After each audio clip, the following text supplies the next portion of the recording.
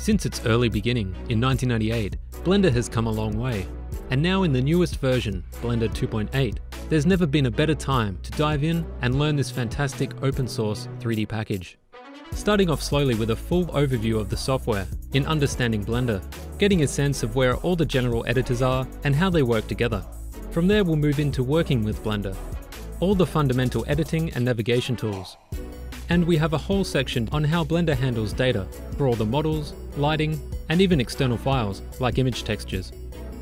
The encyclopedia covers every main area that you'll be working with, from modeling, both polygon meshes and spline curves and surfaces, as well as drivers, where you can make simulated mechanisms, saving a lot of effort and work to get fantastic results, constraints, modifiers, and we'll even rig a whole character.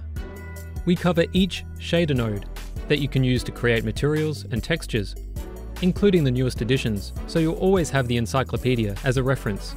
With the tools and techniques covered in this course, you can take full advantage of this completely free and open source software, from sketching all the way to video editing. Join Chris Plush and myself, Lee Salvemini, with over 45 hours of video training, and we'll lead you step by step. So we'll see you in there.